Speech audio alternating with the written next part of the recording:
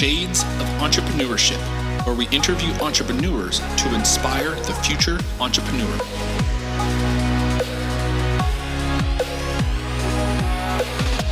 I'll be your host, Mr. Gabriel Flores. So grab a drink, sit back, relax, and enjoy the show.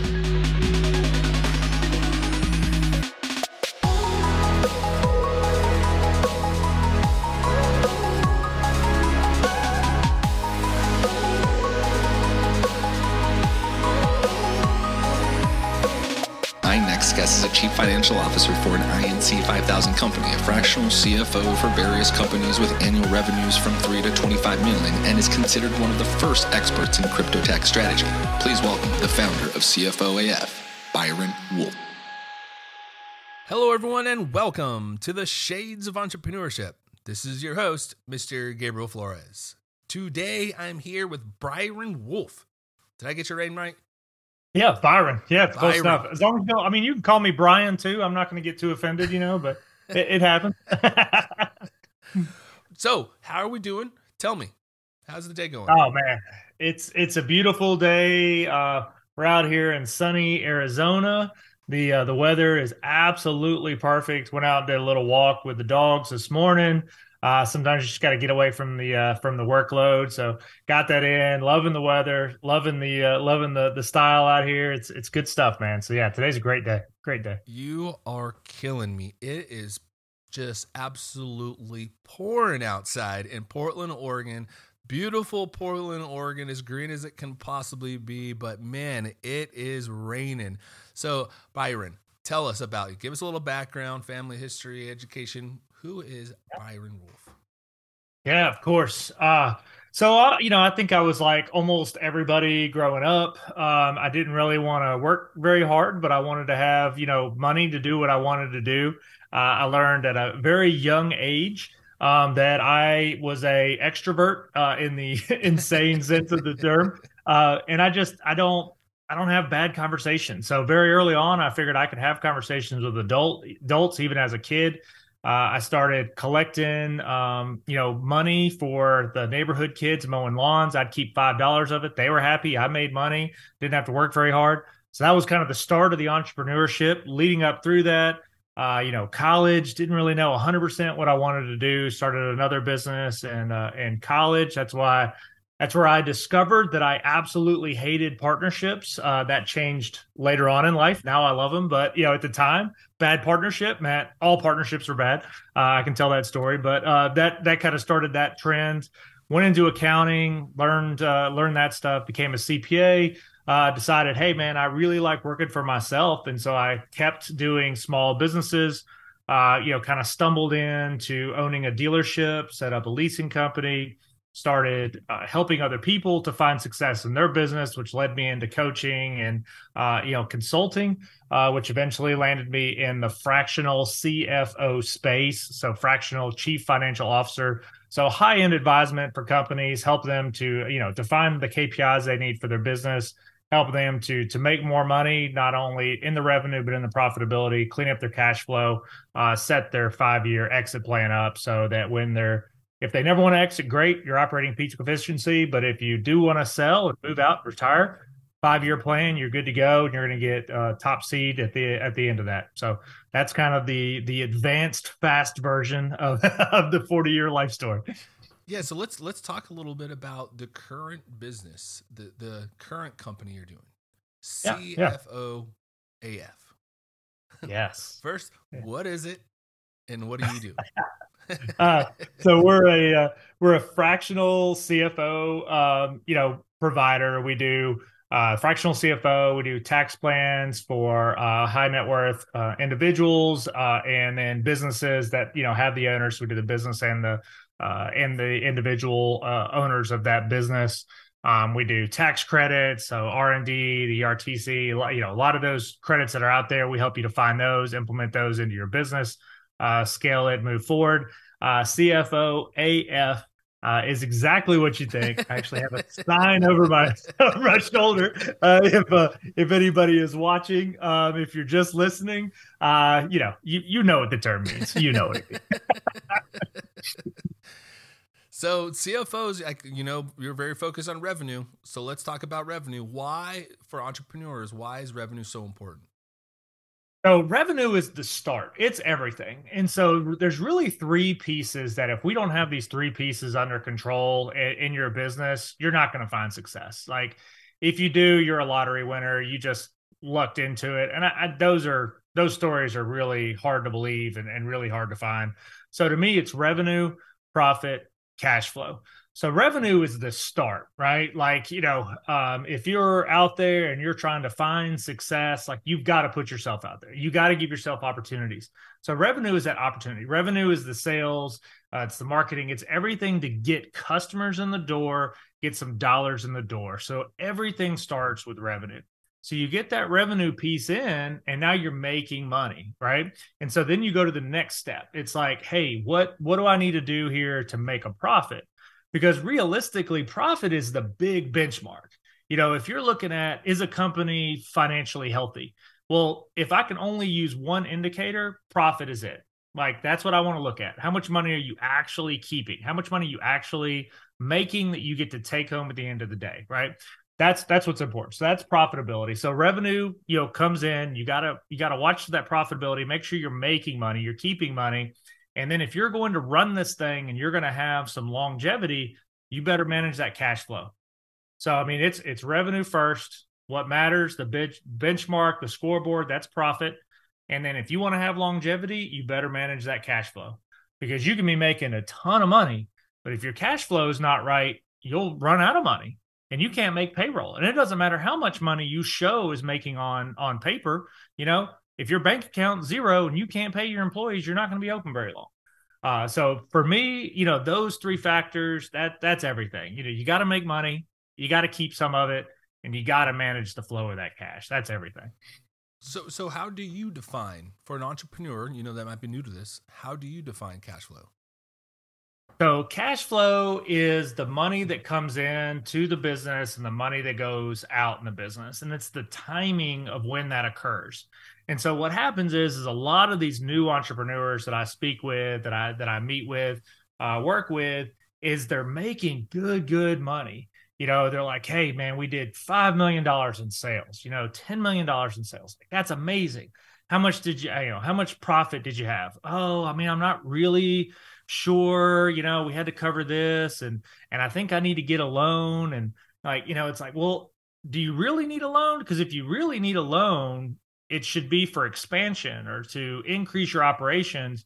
You should never need a loan to cover the expenses that are offset to that revenue. Those should be growth factors. And I see tons of these guys are like, well, I got payroll coming up, and it's 40 grand and I got 20 grand in the bank, well, let's look at your AR. Like how much do people owe you? Accounts receivable, how much do people owe you? Because if a bunch of people owe you money and you're not collecting that money, that's a negative cash flow item. And if somebody owes you 40 grand and you owe 40 grand out in payroll, I promise you those employees aren't going to take that IOU that you write that's backed by the 40 grand one of your customers owes you. So cash flow is managing that timing, the money that comes in, managing where it goes, managing how it flows out. It's looking at if it takes my client 30 days to pay, if it takes my customer 30 days to pay, do I have 30 days to pay my expenses as well? And if I don't, if I got to pay those immediately, are my profit margins good enough that it makes sense for me to have this money out for 30 days? And so managing that, managing those loans, managing those lines of credit so that you're maximizing the return, that's makes all the difference in the world. And maybe if you're borrowing that money, especially if you're going like an MCA, which is basically credit card rate, if you're borrowing money to cover payroll at say 30, 40% hard money rates, but you got a client that would pay you probably within a few days, if you gave them a 2% discount, maybe, you need to go for that 2% discount. Like definitely don't need to be paying that 30, 40%, reach out to your customers, reach out to your clients, especially if they're good, and say, hey, there's a lot of money that flows back and forth. I feel like we have a great relationship, because of that. I really want to benefit you and your business by offering you a 2% discount if paid within 72 hours, 1% discount if paid within 7 days, something like that. And so instead of saying, hey, if you don't pay me within 7 days, I got to hit you with fees, go the other route and offer it to them. Phrase it as, I'm going to do you a favor because of our great relationship we have. I'm going to give you this little bit of a discount. And not every one of your customers is going to want that or be happy to have it. They may just be like, oh, that's great. I still want my 30 days. But some of them might, and that's going to fix a major problem for you. Yeah, I agree. I see it often. In fact, my wife is the true kind of negotiator in the house, where anytime we get a bill, and folks listen at home, this is true with almost any industry. You get a healthcare bill, you get an insurance bill, call the hospital, call the clinic, call the insurance, and negotiate that price. If you're willing to pay cash, or sometimes that day, if you're willing to pay that day, they're willing to take it down. There's a lot of people, even small business owners. You go to gas stations even to this day, and you'll see pay cash, you get this price, pay credit, you get this price, And yep. So people are willing to negotiate and work with you. You just kind of got to ask, right? Yeah. Yeah. And that's, you can't be scared to take chances, and that's one of the big things that I think we miss when we talk about entrepreneurship. Is it is risky, right? You're going to have to take risks. You're going to have to bet on yourself, but there's nothing wrong with that. Take smart risk. Like you said, go in and ask. I mean, what's the worst that can happen? They say no. Okay. That's fine. You're married, which is great. I'm married as well. I've got, I love my wife to death. She's my best friend. We've been married for a long time. She's one of the most, she is the most beautiful woman on the planet to me, and to a lot of other people too. But we didn't get that because we went out and the first girl we saw, we said, hey, could maybe we go out and maybe, you got to have confidence and you got to go in and I don't know about you, I'll put this on myself. It wasn't the first woman that I asked out, and it wasn't the first woman I dated. And I got turned down a few times, in that process. In fact, my wife now didn't say yes, in the beginning. It took a while. I had to work towards that. And so if you're willing to do that for your relationships, you're willing to do that for other things in your life, take that into the entrepreneur space too. Take risks, ask for things. You never know what people are going to be able to say. Be inventive. Like you said, if you're going in and you're asking for the discount, maybe find something. If the client says, hey, I don't really want a 2% discount, well, maybe there's something that they do. Maybe they want a faster turnaround. Does it take you 72 hours to provide your product? So maybe you say, hey, what if I got it to you in 48 hours or 24 hours? Would you be willing to pay in advance if we do that? Sometimes people will pay you upfront, for future product, which is even better. And if you can get that, that's going to tremendously help your cash flow. So, it's that timing, it's everything. It's knowing what's coming in, when it's going out, managing that flow, but ultimately at the end of the day, it's what you take home. What are you keeping? That's probably the most important thing in my opinion. You're talking about profitability and, talking about, keeping certain things, what are some things an entrepreneur can do to proactively break down profitability to focus on what's truly important? Yeah. Now that's great. Great question. So there are, the basic formula is revenue minus expenses gets to your profitability, basic formula. Well, everything in between there from revenue down to profit is expenses. These are the things that cost your business money. And so for me, the biggest thing that we do when we start talking to a client, a customer, is what are your KPIs? What are your key performance indicators? Another way to say that is, what are your rocks? That's, EOS uses rocks. So there's a lot of different ways to say, what are the metrics that directly correlate to you making more money? And so those expenses are the ones we really want to focus on. And you need to know the difference between a variable expense and a fixed expense. Variable being the things that directly change by how much revenue comes in. And then fixed expenses, this is going to be like your rent or your mortgage, things that it doesn't matter how much money you make, you got to pay it at the end of the month anyways. If you're a homeowner or you're a renter and you go on vacation for 30 days, good luck telling the bank or your landlord, hey, I didn't use the house for 30 days, so I'm just going to skip rent this month because I didn't use it. And that's not going to fly. That's a fixed expense. You got to pay it regardless you're there or not there.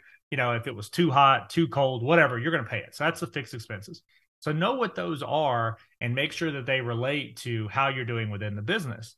There's other things that you can do that are going to be a little bit more cyclical that are good to look at.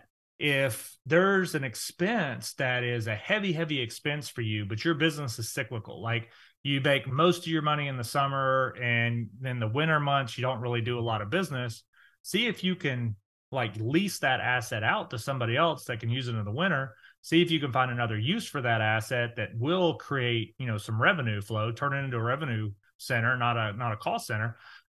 Or see if you can work something out if you're leasing it or renting it or whatever. Work something out where you get a better rate for having it just in that term, but they have it, on when you don't need it. So find solutions there. The variables, you gotta stay on top of those because those are going to give you what they call like your gross profits. That's going to be your total revenue minus those variable expenses, those expenses that are directly related to that revenue. And so, that's the easiest, indicator to move. You should look at that thing like little buttons you can slide up and down that are going to increase or decrease your revenue. And so if you know exactly what those are, the direct relation to your revenue and ultimately to your profit, then you can adjust those up or down depending on your demand and what you've got going on within the business. And so this is going to be direct labor, your direct costs, things of that nature. You got to pay attention to those. They're crazy important. And then know what your fixed expenses are, because your fixed expenses, they're going to give you what is your essentially what I call the break-even point. A lot of people use that term, break-even point. And so, I've got to make $100,000 this month to break even. If I make $100,000, I make zero profit, but everybody's paid, everything's covered, and I can move forward with this business and wait for those good months that are significantly higher than that. If I make under 100,000, then that's money that I now owe to my business that I've either got to, it's coming out of profits from earlier periods, or I've got to put money in directly myself, or I've got to find the funding or the investor to come in and handle those. So you need to know what your break-even point is, because that is ultimately what's going to determine those fixed expenses and then the variable expenses that go to it. So managing the expenses is another big piece. And I get it. It's not fun. It's not the fun part of the business. I really enjoy it. That's why I went this route. Like, I've had multiple businesses started, built, found partners. Some of them still operate. Some of them we've sold, and exited. But I love the finance side. Like, to me, it's a blast. I enjoy it. But I get it. Most people don't. Most people aren't weird like me, and that's not the fun part of the business. But if you don't know those things or you don't want to do those, then find somebody that does, or find an outlet, for somebody to handle that stuff so that you can focus on the things that you do like. But it doesn't matter. Even if you have a massive team watching that stuff, you still need to be aware. You still need to watch it. I would highly suggest at least once a week, you look at your numbers. Are we in range? Are we where we need to be? If you don't like hard numbers, go to percentages. Hey, I know that direct labor, for my product is at 30%. So if you start creeping above 30%, why are we creeping above 30%? What's going on? Why are we above it? If you're starting to go down, that's fantastic. Hey, why is our labor down? Like, can we do that? Can we do more of that, to get our profitability higher? So if you can find those little things that change the metrics, change the outcome of the business, those are the ones you really want to focus on. One of the things you talked about, was like revenue and variations of revenue. Cryptos, NFTs. Yeah. What are they? Why should an entrepreneur care? Yeah. So they're coming out. I mean, they're part of our life now. It was probably 4 or 5 years ago that, it just wasn't really a thing. People used it, for like some video game stuff to buy things that they can't really purchase, in the US. So they're using the crypto kind of on the back end. People were hiding some stuff and transferring, but crypto is everywhere now, guys. I mean, it's everywhere. And so, it's going to be a form of payment that almost all businesses will be taking in the next few years.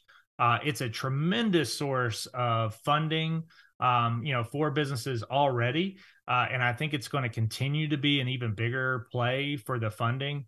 crowdfunding, which has become kind of a big thing in the last decade. I think most of our crowdfunding is going to go to crypto because of the ease of being able to do that in the crowdfunding platform. So it's going to be huge. It's an alternative to the hard money currency. It's much faster for transfer of money. It's much safer, with the way that it's held. The wallets, if you know what you're doing on this, it's much safer. It's a much better transfer.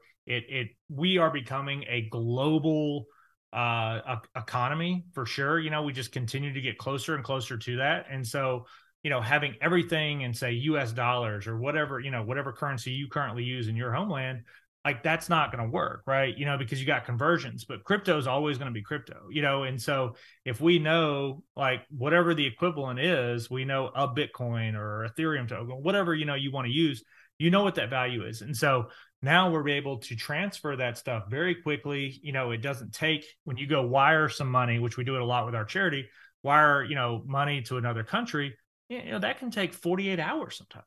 With crypto, it's almost instantaneous. Some of them are down to like pieces of a second for these transfers. And so I think as we go towards that, that's going to be a big piece. NFTs there's a lot of utility to those. There's holder of wealth. They're being treated as essentially art pieces. So, they hold that, people want those, so they're going up in value. The big piece of NFTs that I like is the utility piece, because they're one of a kind. Non-fungible token means that there's no one else out there that's exact same.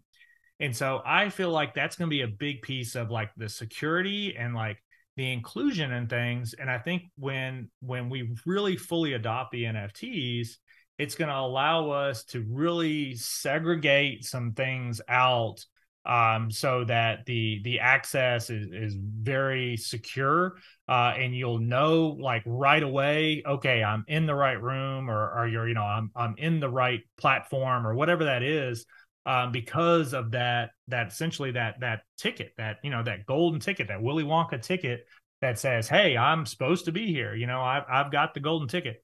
And so I feel like that utility piece is going to be huge in the space. The metaverse, that's virtual land, virtual real estate. I feel like that is definitely going to be an area where we're going to have a lot more interactions, especially globally. Nobody wants to be in a completely Zoom world prior to the pandemic. The pandemic forced us into a Zoom world, and everybody's really comfortable on that. We're comfortable with this, but not everybody wants to get up, get ready, get dressed just to sit in their home office, and have a Zoom meeting. With a metaverse, and you can do like a background, you can put bunny ears, whatever you want to do on your Zoom, but ultimately it's still you, even with filters, it's still you. With a metaverse, you can be whoever you want to be in any form whatsoever, in any place that you want to be. And you can have these meetings, you can interact with people. There's true real world, virtual reality, space there. So you can display things, you can show stuff.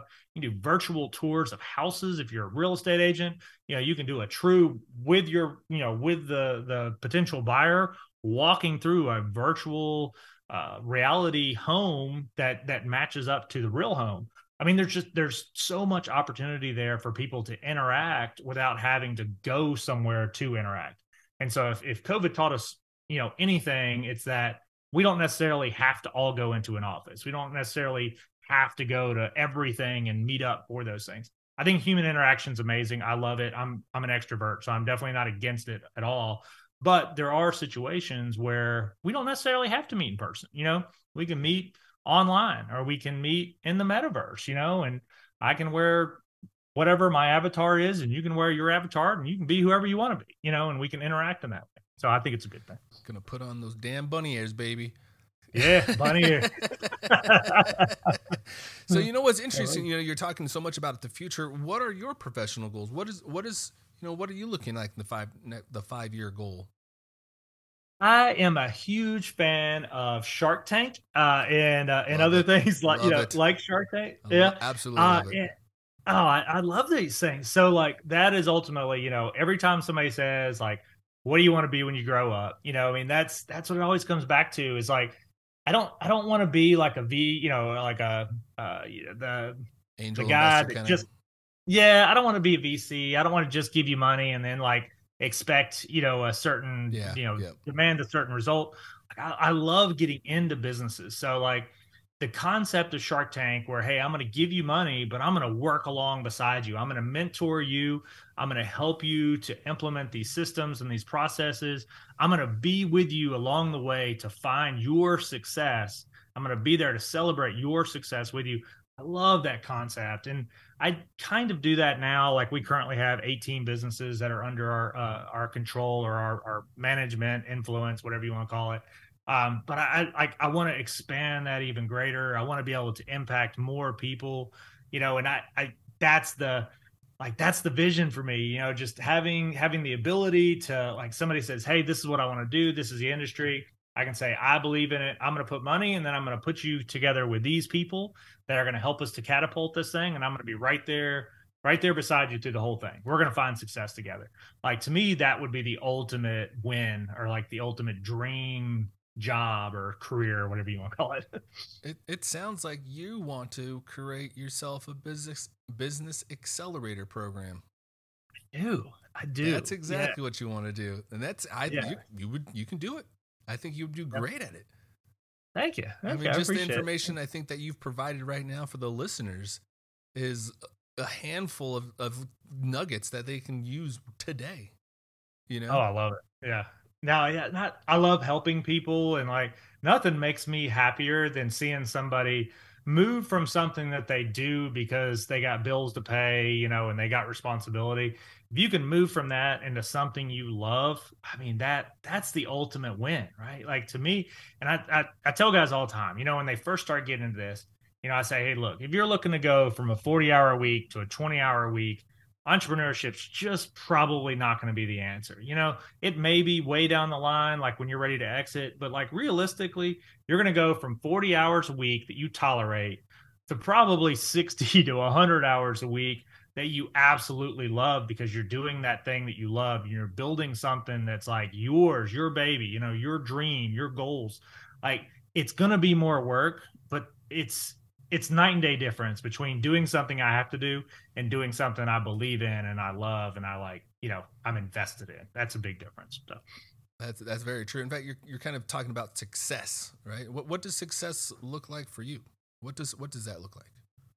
Yeah, I keep moving the bar. So I'm bad about that. I'll find success. In 2018, I don't want to say lucky, but I worked my tail off and built one of our businesses up pretty big, and got the ability to sell out, and so put $1 million in my bank account. And so growing up, that word seemed massive to me. Just the concept of $1 million. I mean, it really felt like, hey, if I hit $1 million, I'm done. Like, I'm going to own all the planes, multiple islands. I mean, obviously that's not real, but it just seemed like such a big, stepping stone, or like, point of achievement.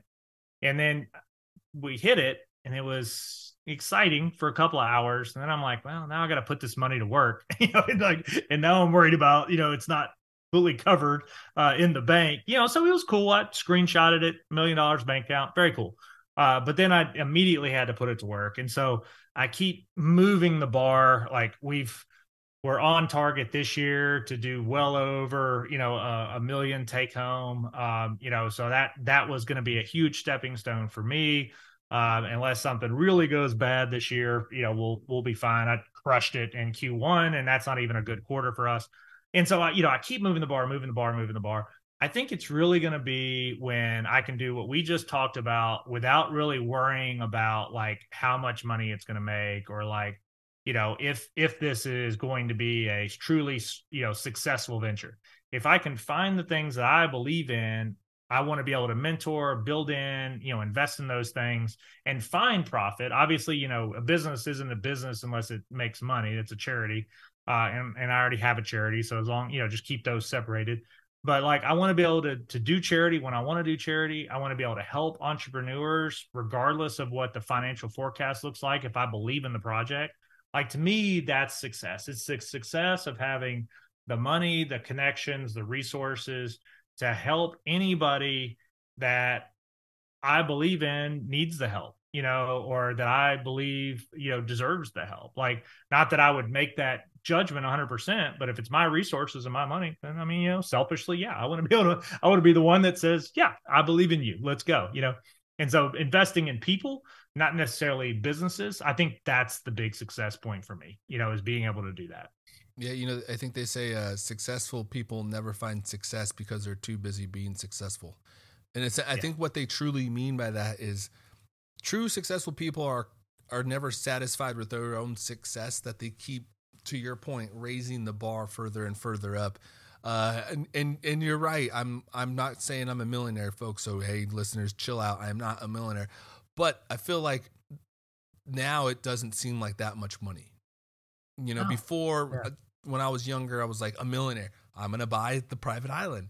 And now it just seems, it seems obtainable. And again, folks, I'm not trying to say like I'm rich or anything. This is not trying to be all, cocky or conceited or anything like that. I'm just saying these things are also obtainable for you as a listener. You can, in fact, do this. $1 million is a very small chunk of money that you can, in fact, get to. It just takes some time to get there. In fact, you have to market yourself. You have to brand yourself. CFO-AF. How do you brand it? How do you market it? How do you get clients? Who are your clients? Like, how do you, what is your typical client? Our typical client is a small business owner. So small businesses, that's 45 million in revenue on down. Most of our clients, our customers, they're in that, as low as, say, maybe 2 million, 3 million annual revenue, and then go up from there. We have some that are over the 45 by SBA standard small business, but they're in industries that have lower profit margins, so they're going to be a little bit higher on the revenue scale. But really, just it's businesses that can't necessarily afford the 6-figure CFO that comes in and manages everything, and really shouldn't, because they're not really at a point where that makes financial sense for them to pay that kind of money for that. Looking to set their controls or financial forecast. Most of these guys are amazing technicians. They're amazing at what they do. They're amazing at doing the what the business does. But the how it functions needs work, and we get to come in, we get to work alongside them to set those KPIs, set the metrics, clean up their accounting system, create the cash flow management that really works for their business, help them to find the funding. So that's our ideal client. I mean, we're on, Facebook, Instagram, _CFO-AF.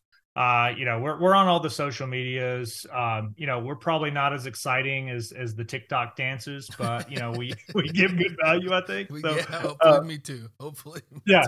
Can't compete with those, but but we're out there on all that stuff. We do a lot of in-person networking.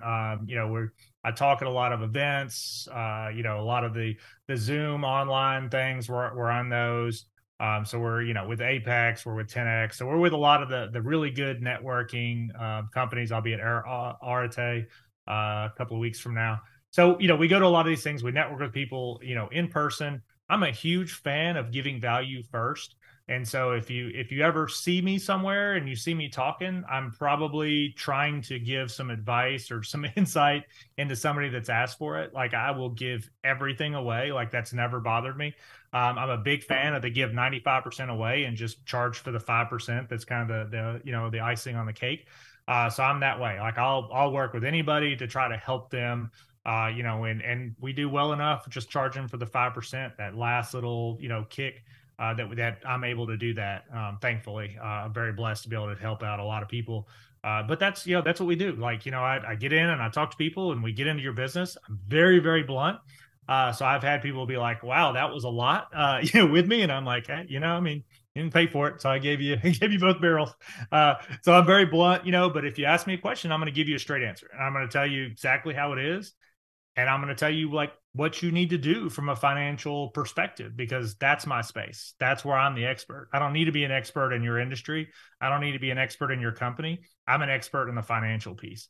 And that's the only advice I'm going to give you. I'm never going to tell you what you need to do for sales, what you need to do for marketing. I'm going to tell you, what you need to do on the financial piece. And then I'm going to help you to get all that stuff together so that you can be the best version of yourself. Yeah, no, that's great. That's great. And what, you kind of talked about giving advice for entrepreneurs and the listeners and things of that nature, but what are some common mistakes that you've seen entrepreneurs do in the past that they should avoid? Partnerships. So full circle. So when I was in college, I started a business, took on a partner, very good friend, and I assumed that that is how great partnerships are developed. Very great friends make very great partners.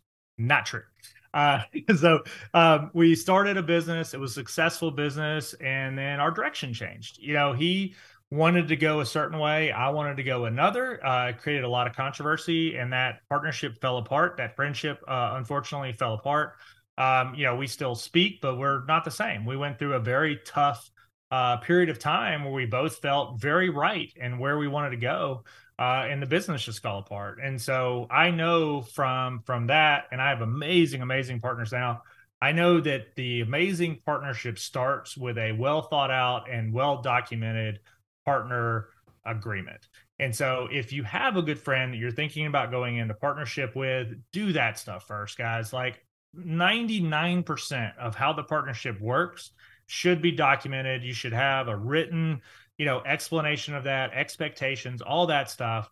And then the final 1%, that's where trust steps in, and you can really step in and lead with trust to like solve those high level problems.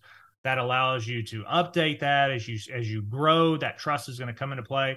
So I'm not saying go into some business with somebody you don't trust just because the partnership agreement's good. Trust needs to be there, but trust doesn't cover everything, And so if you can do that, if you can have a very, very good partnership agreement in place, set the structure, set your expectations, all that stuff, then you're going to have great partnerships. Like I said, I've got a ton of partners, 18 businesses we're currently in. I have a lot of partners. I love every one of them. They're all fantastic, until they're not, right? But right now I love all of them. They're all great. I've had partnerships that have fallen apart. I've had partnerships that have gone bad, but it was outlined. We had a good partnership agreement. So when it starts to go bad, there's that expectation. Here it is. We're going to enact this. We're at a crossroads. I do this a lot for businesses. I have an amazing client, good friend now that went through this with a business partner, just different directions. But I knew both of them, so I was able to step in and say, hey guys, like, let's figure it out. Let's go to the partnership agreement. Let's figure it out. And they separate, and they both do something, same industry, but they do it very differently. And they're both finding success in this. Whereas if they had not, that may have crashed and burned. And that joy that they had in their industry may have gone to the wayside because of that bad taste in their mouth. So that's the number one. Like, if you're going to have partners, have a good partnership agreement. Trust is everything, but trust doesn't get you everywhere. So have a good partnership agreement. Manage your cash flow, guys. Like, I know that it's very easy to bootstrap a new business by going to friends and family, and using your own money. But like, cash flow is everything. That's not free money. And I promise you, it's easier to get, but it hurts way more when you lose that. When you lose family members' money or friends' money, even your own money, it hurts. Like, it hurts bad. And that's going to create a really bad spot for you with that family member or that friend if you end up losing it. So manage that cash flow, manage that expectation. That may be your first investor. But if you do that well, then they're always going to be beside you. And as you find success, you're going to find success for them. And there's nothing more uplifting than having your friends and family alongside you when you find that success. So I'd say, be careful with that. Be careful with the money that you fund your business with. Pay attention to your pipeline. Like, your relationships, your circle is everything. Like, I don't remember the exact phrase, but essentially they say your net worth is your network, or something similar to that. And that's true. So who and how they can connect you to people outside of that is everything. I'm not saying, start an MLM and like badger everybody to buy this or, buy that or whatever. There's good MLMs out there. There's bad ones out there. There's good businesses out there. There's bad businesses out there, but your network is there for a reason, so like, utilize your network, but do it respectfully. Like, there's tons of people that have, like, I've got a buddy that he's in an MLM, but he's very respectful. Hey, just want to offer some value here. If this is something you feel like would be good for people that I'd love the connection, love the chance to talk to them about it. Very respectful. I love that guy. No issues. I've had people pitch me other MLMs that I'm like, delete, block, like don't want to talk to you, like it's a bad situation. So, make sure you're being respectful to your network, but use them. Hey guys, I got a product. If you believe in it, I'd love it if you would just tell the people about it. Because if you could spend money on word of mouth, every dollar in advertising would go to it. Every single dollar, I promise you, but you can't. And so it's the most important area that you can market and grow your business is with your network, with the word of mouth, with those connections. So like utilize those, but be respectful in that process because they're your network, they're your friends, they're your family, they're your connections. Very, very great point. So folks, I hope you're kind of taking notes. I think two big nuggets to pull out of that. One, in the partnership piece, document, make sure you cross the I's, dot the T's, or whatever the hell the damn phrase is. Got that a little backwards. Nonetheless, just really make sure that you accurately document the expectations of the partnership, what each individual's roles are in the partnership, the percentage of these partnerships, all those things are so important, a lot of nuances, and certainly check with a legal advisor to kind of help you with that. And then one of the things also, the networking piece, I cannot iterate enough the importance of networking. I try to do it often. I know probably not often enough, but hey, sometimes things happen. You got family. That's why the virtual world exists, right? This is why I'm able to be here at this moment. Now, how can the listeners find you if they want to contact you, if they want to get involved, they want to learn more about you, websites, social sites, maybe contact information? How can they get a hold of you? Yeah, of course. They can always go to the website, www.cfoaf.com. So CFO-AF.com. If they want to hit us on Instagram, it's _CFO-AF. Facebook, the same, the CFO-AF. Any of those are great ways to get in touch with us, reach out. On the website, it's got a little link so you can set an appointment with us for different categories, different things that we have on there. So reach out to me there, reach out to me on social. Happy to talk to anybody. If you've got a group you want me to talk to, I'm happy to do that as well. I'm always there to give value. That's a big piece for me. We did just create a free PDF. It's not a funnel. It truly is 100% free. It's just a resource that we'd love to be able to offer to your listeners. If you're okay with it, I don't want to be presumptuous. Yes, no, by all means. Okay. So again, it's not a funnel. You just go there. You have to put in your email, so it comes to your email, but it's a long PDF. It's called The What If Plan. So you go to thewhatifplan.com, and it's right there. You can download it directly from that. It goes to your email. It walks you through the idea of a business to the exit plan. And so it talks about partnerships. It talks about setting up an LLC. It talks about operating agreements, partnership agreements that are very important. Walks you through the steps of how you do distributions, where the cash goes, so that you're setting yourself up for that 5-year exit plan. So it's a quick resource for anybody who's interested in business, or if you're already in business, and you're like, I don't know if I'm structured correctly. Check it out, thewhatifplan.com. Go there. It's really easy. It's got good information on it, and it'll at least give you a stepping stone towards making good decisions, give you a little outline. So yeah, appreciate you. I'll say this is a great opportunity to plug the newsletter, because this information will be on the newsletter that you can subscribe at theshadesofE.com. Go ahead and visit theshadesofE.com, subscribe to the weekly newsletter. You'll have this information. Again, that is thewhatifplan.com. We'll go ahead and have that information on the newsletter. We'll have Byron Wolfe's information on the newsletter. I'm really excited about this information. Again, I'm going to go check it out and just to kind of see, because I'm also unsure where the hell I am at in this business world as everybody else. Is there anything else you'd like to let the listeners know before we go? I would say if you're not currently looking at tax credits, 100% look into it. Google it, reach out to me. We'll help you out with it. We're consistently getting a lot of our clients and our customers, money back. It's I don't want to say it's free money. It's money that you paid, but it's a refund on a lot of what you spend. So like right now, the R&D research and development credit is huge.